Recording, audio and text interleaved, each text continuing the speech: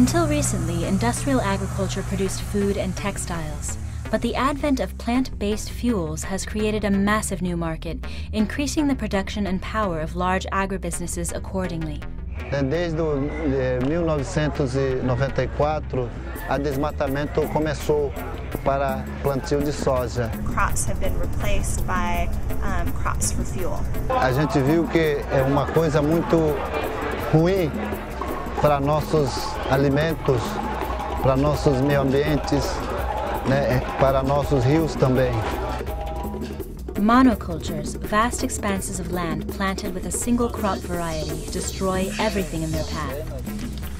Román Sandy, un paraguayo, señor Casada, murió. Y otro estaba muriendo por la culpa del veneno también. The agrochemical companies continue to patent all of the plants and bacteria that they view as their proprietary creations. You got to buy the seed now from the market.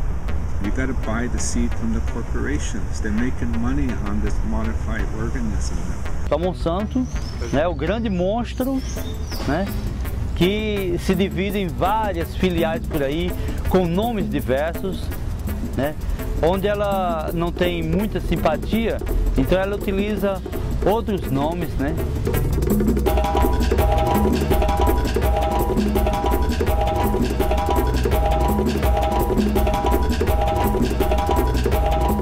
Indigenous peoples, the common people, the people of the grassroots. We have a right to know what we're eating because some of these foods are genetically modified organisms.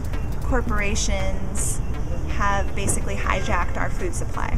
Those who are most affected are those who are most marginalized, and so that usually translates to people of color, poor folks. Os seus campos serão tomados de oleaginosas e não de alimento para a humanidade. The idea behind the cellulosic fuels is that you're going to use a non-food source, such as a tree, to manufacture ethanol. These proposed new monocultures will still threaten small farmers, important natural ecosystems, the world food supply, and they have hugely detrimental effects on the climate.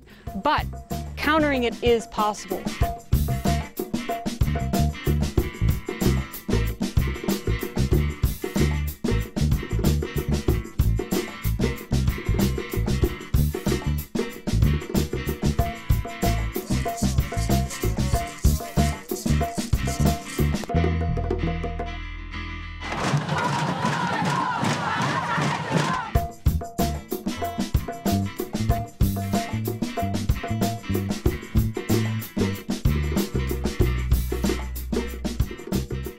There's a lot to be done in the U.S. on educating the public.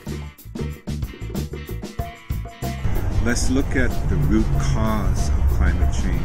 When you put all the impacts together, the direct impacts and the indirect impacts, what we find out is that agrofuels are bad for forests and biodiversity and wildlife, they're bad for indigenous communities, and they're bad for the climate. And there's really no excuse to keep moving forward with them, except that corporations are trying to maintain their status quo and their bottom line. We don't see biofuels, agrofuel as a solution. It's a false solution.